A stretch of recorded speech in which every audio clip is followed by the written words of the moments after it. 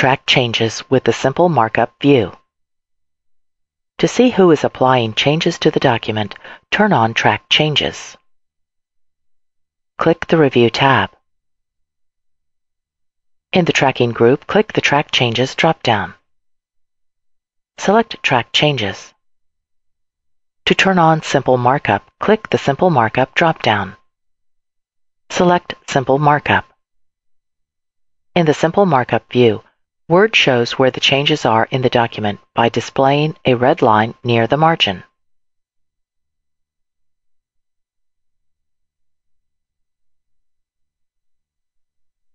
To display the change that was made, click the red line.